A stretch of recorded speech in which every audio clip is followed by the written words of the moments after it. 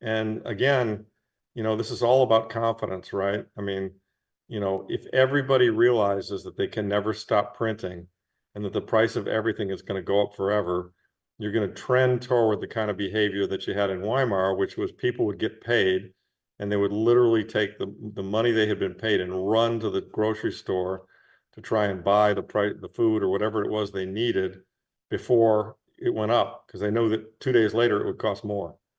And it's called a crack up boom, and that's what happens when the money is no good.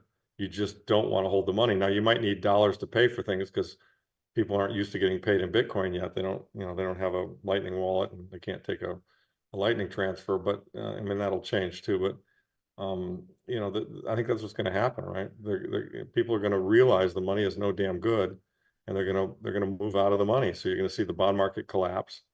And then you're going to see the government step in to address the bond market collapse. And what's that stepping in going to look like?